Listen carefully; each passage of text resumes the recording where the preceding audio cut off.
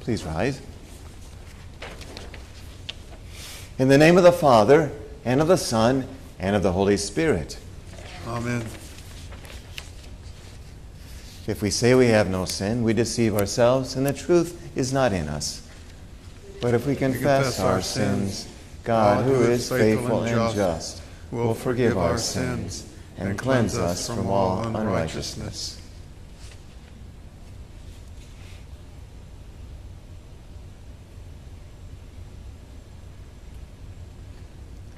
Let us then confess our sins unto God our Father. Most merciful God, we confess that we are by nature sinful and unclean. We have sinned against you in thought, word, and deed, by what we have done and by what we have left undone. We have not loved you with our whole heart. We have not loved our neighbors as ourselves. We justly deserve your present and eternal punishment. For the sake of your Son, Jesus Christ, have mercy on us, forgive us, renew us, and lead us, so that we may delight in your will and walk in your ways, to the glory of your holy name. Amen. Almighty God in his mercy has given his Son to die for you, and for his sake forgives you all your sins. As a called and ordained servant of Christ, and by his authority, I therefore forgive you all your sins, in the name of the Father, and of the Son, and of the Holy Spirit. Amen. Show us your steadfast love, O Lord, and grant us your salvation. Let me hear what God the Lord will speak. For he will speak peace to his people, to his saints, but let them not turn back to folly. Surely his salvation is near to those who fear him, that glory may dwell in our land. Steadfast love and faithfulness meet. Righteousness and peace kiss each other. Righteousness will go before him and make his footsteps a way. Glory be to the Father, and to the Son, and to the Holy Spirit, as it was in the beginning, is now, and will be forever. Amen. Show us your steadfast love, O Lord, and grant us your salvation. Lord, have mercy. Christ, have mercy. Lord, have mercy. To God on high be glory, and peace to all the earth. goodwill from God in heaven, proclaimed at Jesus' birth. We praise and bless you, Father, your holy name we sing. Our thanks for your great glory, Lord God, our heavenly King. To you also begotten, the Father, Son, we pray. O Lamb of God, our Savior, you take our sins away. Have mercy on us, Jesus. Receive our heartfelt cry. Where you in power are seated, at God's right hand on high. For you alone are holy, you only are the Lord. Forever and forever be worshipped and adored. You with the Holy Spirit, alone our Lord Most High, in God the Father's glory. Amen. Our glad reply. The Lord be with you. And with your spirit. Let us pray. Lord of all power and might, author and giver of all good things, graft into our hearts the love of your name and nourish us with all goodness, that we may love and serve our neighbor. Through Jesus Christ, your Son, our Lord, who lives and reigns with you in the Holy Spirit, one God, now and forever. Amen. Amen. Our Old Testament reading is found in 1 Kings, chapter 19, beginning with verse 9. And behold, the word of the Lord came to him, and he said to him, What are you doing here, Elijah? So he said, I have been very zealous for the Lord God of hosts, for the children of Israel have forsaken your covenant, torn down your altars, and killed your prophets with the sword. I alone am left, and they seek to take my life. Then he said, Go out and stand on the mountain before the Lord. And behold, the Lord passed by, and a great and a strong wind tore into the mountains and broke the rocks into pieces before the Lord. But the Lord was not in the wind. And after the wind, an earthquake. But the Lord was not in the earthquake. And after the earthquake, a fire. But the Lord was not in the fire. And after the fire, a still small voice. So it was, when Elijah heard it, that he wrapped his face in his mantle and went out and stood in the entrance of the cave. Suddenly a voice came to him and said, What are you doing here, Elijah? And he said, I have been very zealous for the Lord God of hosts, because the children of Israel have forsaken your covenant, torn down your altars, and killed your prophets with the sword. I alone am left, and they seek to take my life. Then the Lord said to him, Go, return on your way to the wilderness of Damascus, and when you arrive, anoint Hazael as king over Syria. Also you shall anoint Jehu the son of Nimshi as king over Israel. And Elisha the son of Shaphat of Abel Meloah you shall anoint as prophet in your place.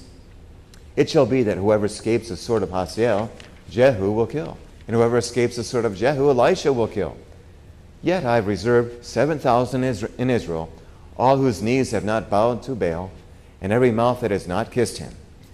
So he departed from there and found Elisha, the son of Shaphat, who was plowing with 12 yoke of oxen before him, and he was with the 12th. Then Elijah passed by him and threw his mantle on him. And he left the oxen and ran after Elijah and said, Please let me kiss my father and my mother, and then I will follow you. And he said to him, Go back again, for what have I done to you? So Elisha turned back from him and took a yoke of oxen and slaughtered them and boiled their flesh, using the oxen's equipment, and gave it to the people, and they ate. Then he arose and followed Elijah and became his servant. This is the word of the Lord. Thanks be to God. We continue with Psalm 16. Preserve me, O God, for in you I take refuge. I say to the Lord, You are my Lord. I have no good apart from you. As for the saints in the land, they are the excellent ones, in whom is all my delight. The sorrows of those who run after another god shall multiply. Their drink offerings of blood I will not pour out or take their name on my lips. The Lord is my chosen portion and my cup. You hold my lot. The lions have fallen for me in pleasant places. Indeed, I have a beautiful inheritance. I bless the Lord, who gives me counsel. In the night also my heart instructs me. I have set the Lord always before me. Because he is at my right hand, I shall not be shaken. Therefore my heart is glad, and my whole being rejoices. My flesh also dwells secure. For you will not abandon my soul to Sheol, or let your Holy One see corruption. You make known to me the path of life. In your presence there is fullness of joy. At your right hand are pleasures forevermore. I invite the children to come forward for the message.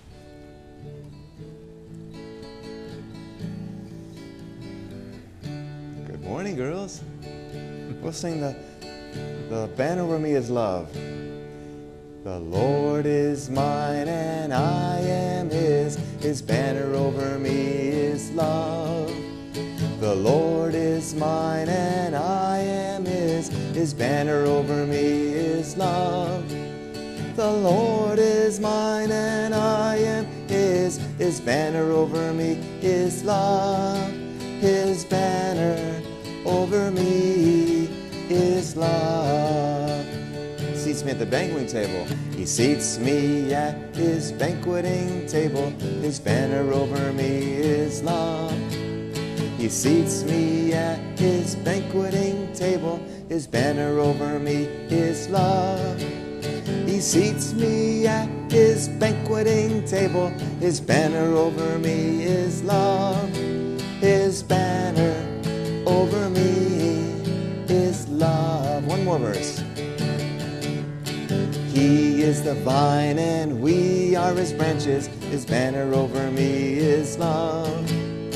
He is the vine and we are his branches. His banner over me is love.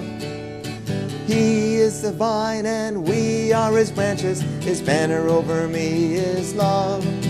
His banner over me is love. Nice job, girls. Please be seated. His banner over me is love. And there's a big heart on our bulletin cover that you might have seen already. That's where God is. He loves us. He loved us so much that even though we haven't loved him perfectly with our hearts, he forgives us our sins. And I have something to help us remind us how we've been set free from our sins. First of all, I have some fruit in here. I have an apple, and the apple reminds us, yeah, you like apples? Don't eat it yet, though, that our first fathers, they ate the apple or the fruit of the tree that they weren't supposed to eat, and because of that, there's sin in the world. But guess what? Jesus came, and we who were in the chains of sin, he broke the chains, and he freed us. We are free from sin and from death and the devil. And now he's given us this great love that we eat as we believe in Jesus and convinces our hearts. And not only that, we're now freed to bear fruit. He's the vine, we are the branches. And on this piece of fruit, I have a heart there to remind us that we've been freed now to show love to one another. Bear fruit. As we're connected to Jesus, he gives us his love so that we love others. That's what it is to be a Christian. We're freed to love. We must love, not because we are going to be saved, but because that's what God wants us to do as his new people. So, go now with his love, that you've been loved, and serve one another. All right. Our epistle reading continues in Galatians chapter 5.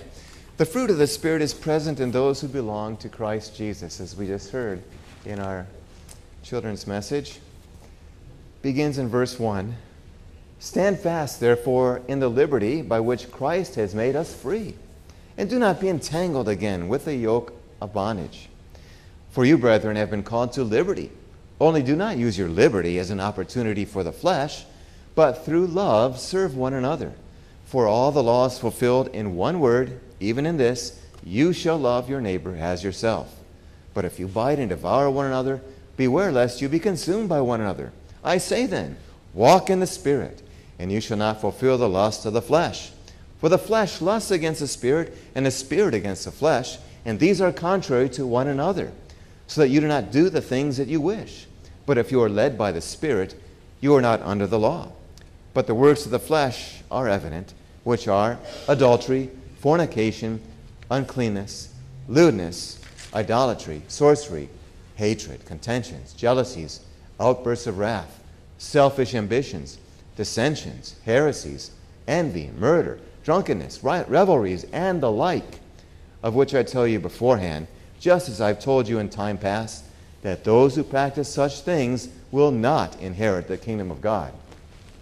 But the fruit of the Spirit is love, joy, peace, long-suffering, kindness, goodness, faithfulness, gentleness, self-control. Against such there is no law. And those who are Christ's have crucified the flesh with its passions and desires. If we live in the Spirit, let us also walk in the Spirit. This is the word of the Lord. Thanks be to God. Please rise.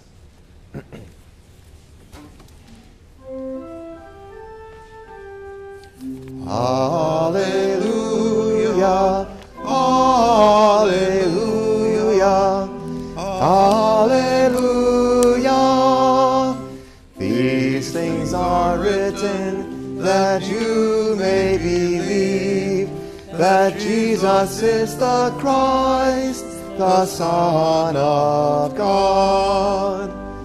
Hallelujah, hallelujah, hallelujah. The Holy Gospel according to St. Luke, the 9th chapter. Glory to you, O Lord. Now it came to pass, when the time had come for him to be received up, that he steadfastly set his face to go to Jerusalem, and sent messengers before his face. And as they went, they entered a village of the Samaritans to prepare for him. But they did not receive him, because his face was set for the journey to Jerusalem.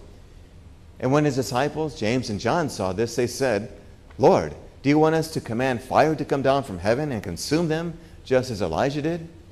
But he turned and rebuked them and said, You do not know what manner of spirit you are of, for the Son of Man did not come to destroy men's lives, but to save them. And they went to another village. Now it happened as they journeyed on the road, that someone said to him, Lord, I will follow you wherever you go. And Jesus said to him, Foxes have holes and birds of the air have nests, but the Son of Man has nowhere to lay his head. Then he said to another, Follow me. But he said, Lord, let me first go and bury my father. And Jesus said to him, Let the dead bury their own dead, but you go and preach the kingdom of God. And another also said, Lord, I will follow you, but let me first go and bid them farewell who are at my house. But Jesus said to him, No one, having put his hand to the plow and looking back, is fit for the kingdom of God. This is the gospel of the Lord. Praise to you, O Christ. Let us confess our faith in the words of the Apostles' Creed. I believe in God the Father Almighty, maker of heaven and earth, and in Jesus Christ, his only Son, our Lord, who was conceived by the Holy Spirit, born of the Virgin Mary, suffered under Pontius Pilate, was crucified, died, and was buried. He descended into hell. The third day he rose again from the dead. He ascended into heaven, and sits at the right hand of God the Father Almighty. From thence he will come to judge the living and the dead. I believe in the Holy Spirit, the holy Christian Church, the communion of saints, the forgiveness of sins, the resurrection of the body, and the life everlasting. Amen. Please be seated.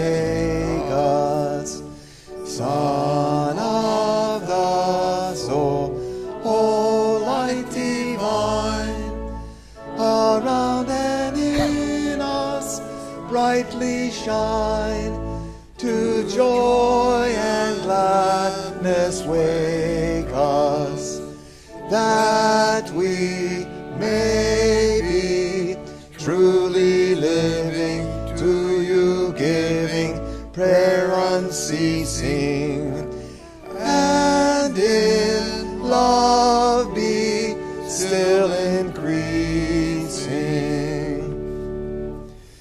Give to your word impressive power, that in our hearts from this good hour, as far it may be glowing, that in Christian unity we faithful witnesses may be, your glory ever showing. Hear us, cheer us by your teaching, let our preaching and our labor praise you, Lord, and serve our neighbor. Almighty Rock, O source of life, let your dear word in doubt and strife in us be strongly burning, that we be faithful unto death, and live in love and holy faith, from you true wisdom learning, your grace and peace on us shower, by your power Christ confessing. Let us see our Savior's blessing. Grace to you and peace from God our Father and our Lord and Savior Jesus Christ. Amen. Amen. Dear brothers and sisters in Christ, our text for this third Sunday after Pentecost is from our epistle reading, Galatians 5, verse 13. For you, brethren, have been called to liberty. Only do not use your liberty as an opportunity for the flesh, but through love serve one another. Here ends our text. Through love. How many times in our hymns this morning, in our readings, has that word love been mentioned, as we just sang? To joy and gladness wake us, that we may be truly living to you, giving prayer unceasing, and in love still be increasing. By the power of Christ, we therefore, out of love to our neighbor, show his love, which he has first given to us. Last week we spent a good amount of time on chapters 3 and 4 of Galatians. That was our epistle reading. For in these chapters, Paul laid the foundations of the heart of Christianity, of Christ's love for us, that he gave his life for us, became a curse for us. And through faith in Jesus, we have sonship, adoption as sons and daughters of Christ, a gift from God. As we heard last week, for you are all sons of God through faith in Christ Jesus. This is the foundation of the Christian faith. Faith through Jesus Christ, the gift of salvation.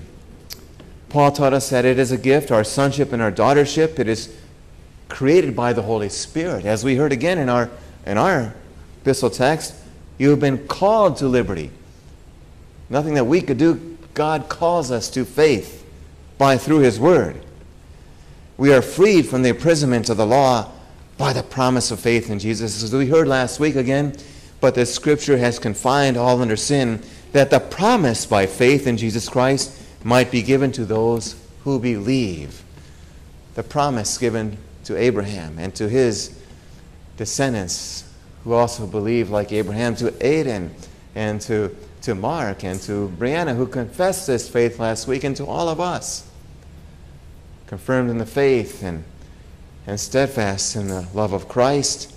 This promise of our salvation, our eternal inheritance, could only be given to us. The how? Because Jesus himself became a curse under the law. As we heard last week again in Galatians 3, Christ has redeemed us from the curse of the law, having become a curse for us.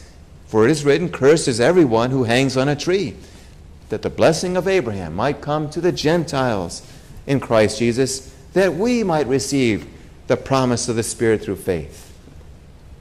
And again, we heard last week, this is, again, a quick review, that Paul even chastised the Galatians at the beginning of chapter 3. "Who has bewitched you, you foolish Galatians?" He says this in exasperation. No. Faith is given to you. It is a gift, not by works of the law. So Abraham believed. And so we too, as sons of Abraham, also believe. There is no Jew, no Gentile, no slave, nor free, no male, nor female. We heard in Galatians 3:28. But all are one in Christ Jesus. And if you're Christ, and you're Abraham's seeds and also heirs according to the promise. Pure gospel. No distinction God makes for all people. These are the foundations of the Christian faith. And Paul begins our epistle reading for today in chapter 5 with a quick reminder, doesn't he? Stand fast, therefore, in the liberty, this liberty that we have in Christ, by which Christ has made us free. And don't be entangled again with a yoke of bondage. No. Why would you want to go back to slavery, that you have to think that you can be saved by the works of the law? By the beggarly things, the weak things that Paul mentions in chapter 4 of observing days and feasts and seasons and years. These were just a shadow of the true rest that is found in Christ Jesus. Rest for our conscience, that he has fulfilled the law. Basically, don't let anyone tell you you're sinning if they tell you you better not eat meat on Fridays. No, these are just man-made laws thrust upon us to enslave you again and take away your freedom from the gospel. So in the opening verses of this chapter 5, Paul is telling those Galatians, don't let the Judaizers convince you that you have to be saved through the works of the law, that you have to be circumcised, that you have to be following all the precepts of the ceremonial laws. No. You're free in Christ. And Paul even goes so far as to say, and those who teach this false teaching, let them be castrated. That's how serious Paul is about this. No. We're saved by faith without the law. That is the first danger, to think that we can somehow contribute to our salvation. But the second danger, of which Paul then goes on to especially tell us about this day from Galatians 5, is that as sons and daughters of God, that you would think or believe that you are freed from the works of the law. That you're freed from living the new life that you're called to live, that you can do whatever you want. Sin, for you are freed, and that grace abounds. No. Faith saves without the works of the law, but it is never alone. Luther said, works of the law are the fruit of the faith of the new person. The Christian who goes to the opposite extreme and says, I don't have to do any works of the law because, well, I'm good. God saved me. Or even think that I can continue sinning, do whatever I please, is very confused and is in extreme spiritual peril. Paul adds on these specific sins in our epistle reading to the list of things that Christians should completely avoid: idolatry, sorcery, hatred, contentions, jealousies, outbursts of wrath, selfish ambitions, dissensions, heresies, and the like. It goes on and on. On and on. We can fill in the blanks, of course. Too many works of the sinful flesh to enumerate. Yes, faith is never without the works of love. And so our conscience is freed so that we do not commit these sins, and we are obligated not to commit them. We are obligated to indeed love our neighbor as ourselves. We are obligated by the law as sons of God to fulfill the law. This is the third use of the law. They all flow from the love of Christ that is in us, who has first loved us. For the fruit of the law of the Spirit is love, joy, peace, long-suffering, kindness, goodness, faithfulness, gentleness, and self-control. These are the fruits of the Spirit that He gives to us through faith. And in each Christian, there is this battle going on, this war that is being waged between the new spirit and our sinful flesh, that we would follow after the sinful flesh and not the Spirit. There are so many opportunities in our lives to show love and faithfulness and kindness and peace and goodness to others. And we are all guilty of not doing those things, of in fact doing nothing. We are obligated by the law to love our neighbor perfectly, to serve others first as Christ has served us. Paul goes on to say that the flesh lusts against the Spirit and the Spirit against the flesh. These are contrary to one another, so you do not do the things that you wish. This battle wages in each of us. Yes, there are many examples in our own lives of this battle that's going on, but I want to focus especially this week on a battle that has been going on for almost 50 years now in the public domain. And we had a momentous event happen this past week, as you all know, that the Supreme Court ruled that Roe versus Wade is not constitutional and cannot be upheld by the Constitution, that the federal government cannot make legal abortion of babies. Finally, this was overturned after much patience and long-suffering and steadfastness by many who have fought to overturn this ruling of Roe versus Wade. And now it's sent back to the states so that they can now limit abortions. This is all about loving your neighbor as yourself, isn't it? For the mantra of the pro-abortionist activist is just this: a woman has a right to control her own body. Yes, we are obligated by the law to control our bodies, aren't we? And that means not to commit adultery, not to commit fornication, uncleanness, which could result in pregnancy. That's obvious, Paul says. The works of the flesh are evident. And Paul goes on to say that I told you as in time past that those who practice such things will not inherit the kingdom of God. It is a serious danger if a Christian believes that he or she has a new freedom to live however one wants and to sin however one wants. You'll lose your inheritance. You'll suffocate your faith. Back to the pro-abortion mantra. My body, my life. Well, first of all, there are two bodies, two lives. The body of the mother and the body of the baby. The life of the baby, which has a heartbeat as early as 15 days after conception. In the mother's womb, it is not just a lump of cells, but a distinct human being of whom the father and the mother are obligated to love as oneself. In the mother's womb is her neighbor, to love as Christ has loved her. She and the father must show love, kindness, peace, joy, gentleness, long-suffering, faithfulness, goodness to this growing child. Is this an inconvenience to one's personal plans? This pregnancy, sometimes unexpected? Well, maybe, possibly. Yes, the works of the sinful flesh include, obviously, selfish ambitions and murder. If one says that I can kill this life because it disrupts my plans, to study or travel or have independence to do what I want to do, one is indeed following the sinful flesh. And if one doesn't repent and receive forgiveness from Christ, then the inheritance is indeed lost, and one will spend an eternity in hell. No, no, no, Paul says. We are not free to break the law, but are obligated to keep it and walk by the Spirit.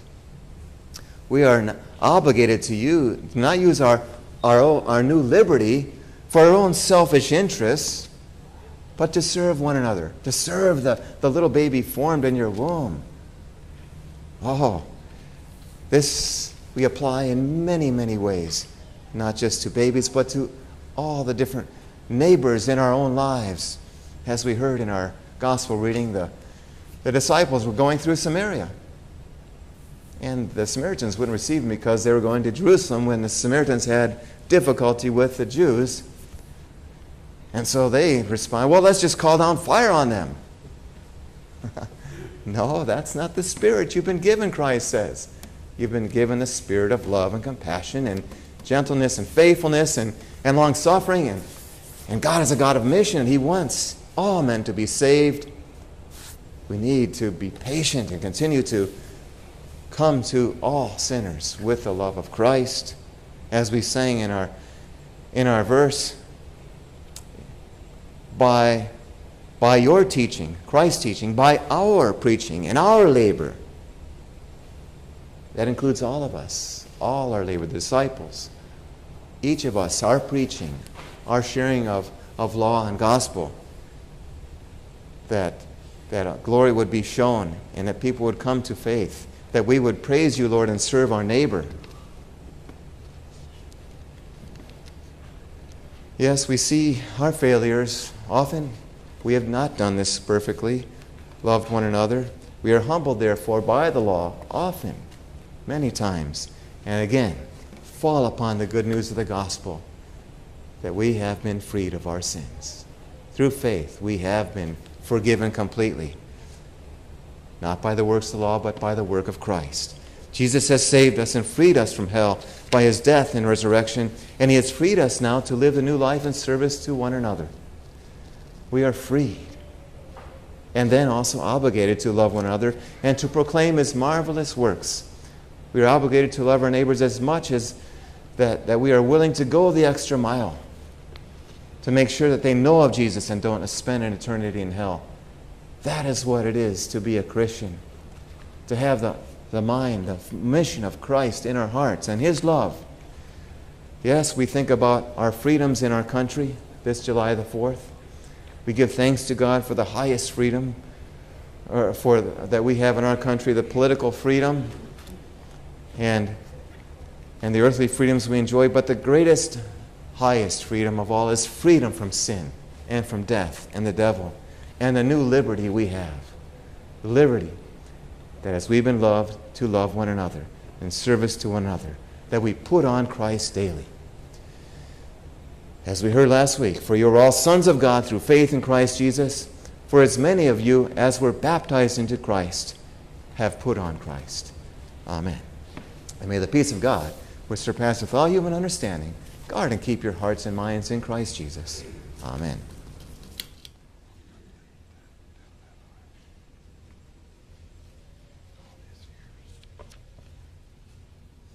Please rise.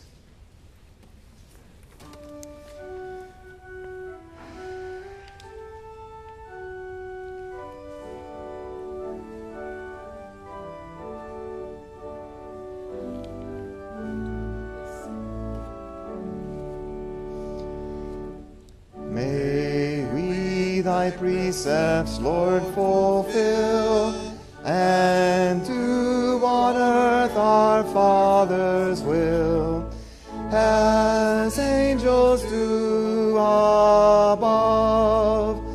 Still walk in Christ the living way, with all thy children, and obey the law of Christian love. So may we join thy name to bless, thy grace adore, our confess, from sin and strife to flee. One is our calling, one our name, the end of all our hopes the same, a crown of life with thee. Spirit of life, of love and peace, unite our hearts, our joy increase. Thy gracious help sublime, to each of us the blessing give, in Christian fellowship to live, in joyful hope to die. Peace be with you.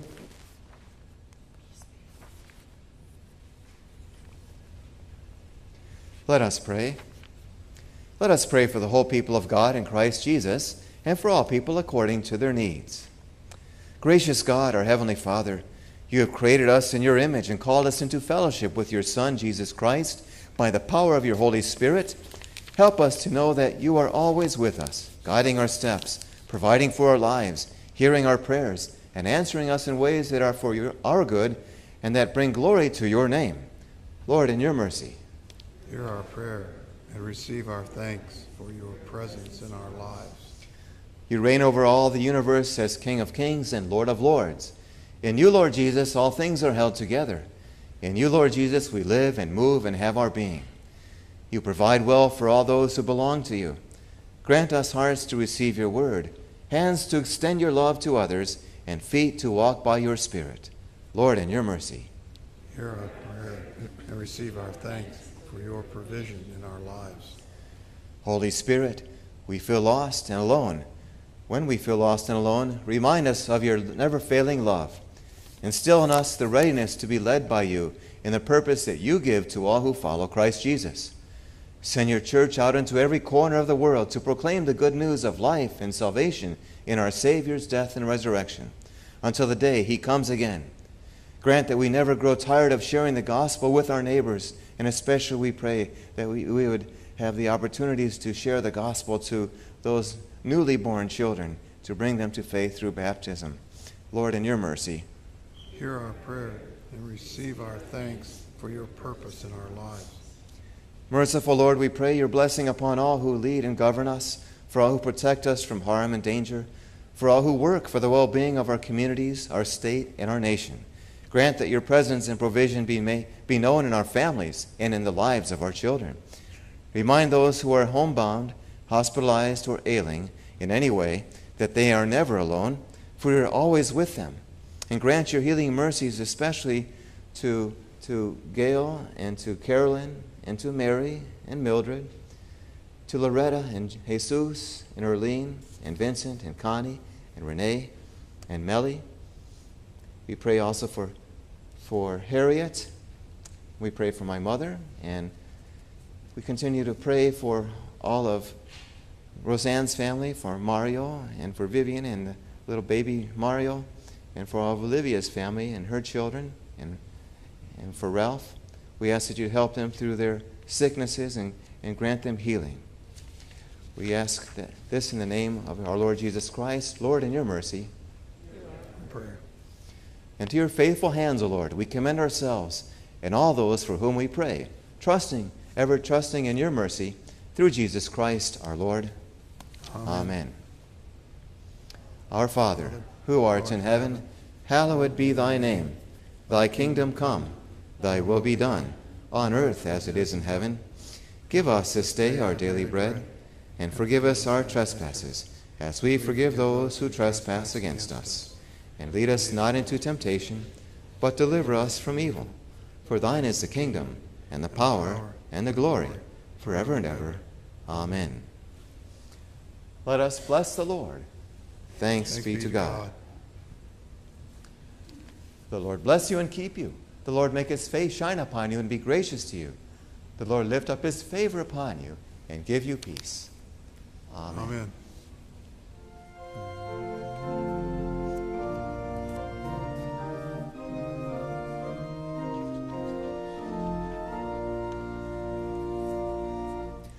Lord, dismiss us with your blessing. Fill our hearts with joy and peace. Let us each your love possessing, triumph in redeeming grace. Oh, refresh us, traveling through this wilderness. Thanks we give and adoration for your gospel's joyful sound. May the fruits of your salvation in our hearts and lives abound. Ever faithful, to your truth may we be found.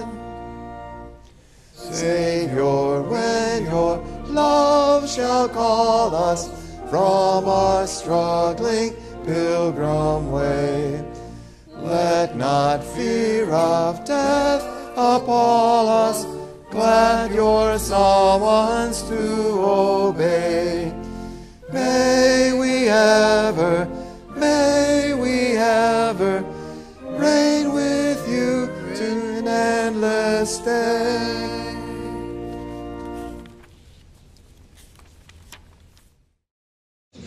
Praise the